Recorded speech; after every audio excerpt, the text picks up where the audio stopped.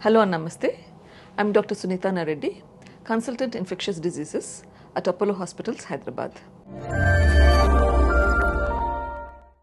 Today we will be talking about the common myths about malaria, and let's see what myths we can debunk today. Myth: once you get malaria, you become immune to it. There are a lot of infections where you can develop immunity. Unfortunately, malaria is not one of them. Some people think that they get immunity because people who live in malaria endemic countries don't develop a severe infection. However, what we have to realize that malaria is a disease where you can develop infections again and again.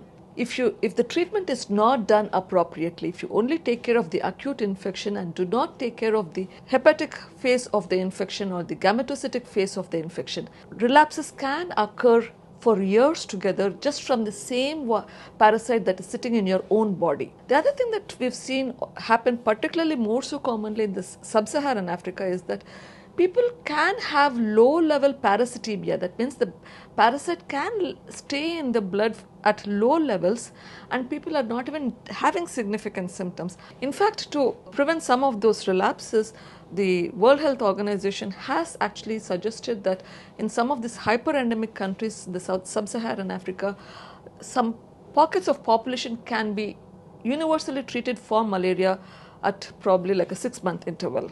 It is a myth that malaria infection provides lifelong immunity. If you consider just the year 2020, there were close to 247 million cases of malaria, over 60,000 deaths. Because of the coexistence of COVID pandemic, 2/3 additional deaths were probably seen thanks to issues in accessing healthcare itself. Malaria can be a life-threatening disease and is one of the major causes of death from infections worldwide. Malaria can cause a severe disease even if it doesn't lead to death, and so has to be diagnosed early and treated appropriately. Malaria occurs typically about 8 to 25 days after the mosquito bite. This is something that you have to remember. For example, when you take a chemoprophylaxis, when you're traveling to endemic countries, you have to ensure you're protected for about a month after you return to your home country,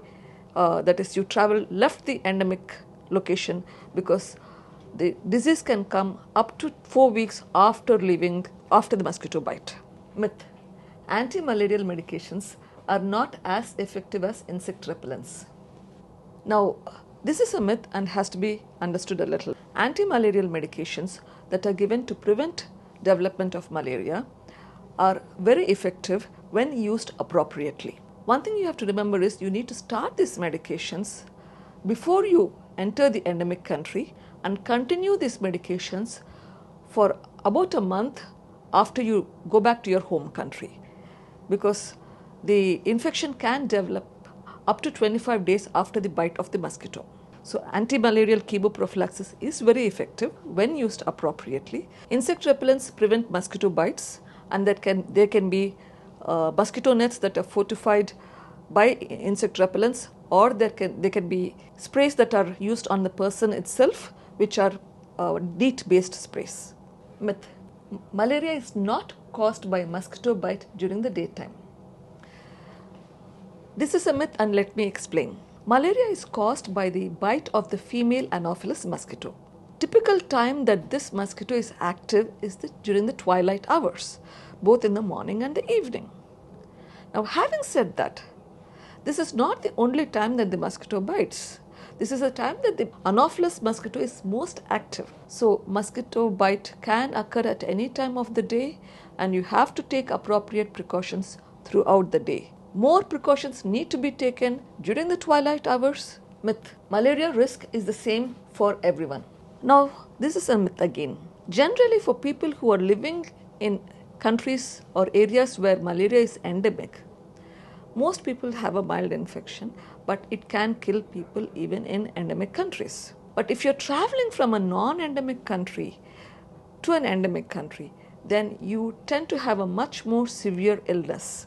Even for the people who remain in the same place, malaria can be risky for certain people. What are the things that put you at risk for severe malaria? One, extremes of age, particularly children and elderly people. 2, Pregnancy. Pregnancy is a definite risk factor for malaria. 3, if your immunity is suppressed. So if you have any of these risk factors, you should make doubly sure that you're using the appropriate prophylaxis to prevent the development of malaria. Even in your own home, if you look at it, certain seasons tend to have more malaria. For example, malaria risk increases in rainy seasons because that's a time when more mosquitoes multiply. So this is a time when you have to be doubly careful to prevent development of malaria, because even if you don't have risk factors, just the fact that more people develop malaria, the sheer numbers itself will make some people have more severe malaria. Now we all know that malaria is an acute febrile illness, but what we have to also realize that it's not the only symptoms. Yes, can you have fever? Can you have headache? Yes, to both of them. But we can also see, what we typically see is a high-grade fever with shaking, chills, severe perspiration, and usually associated with nausea, vomiting, headache, sometimes blurred vision, sometimes shortness of breath.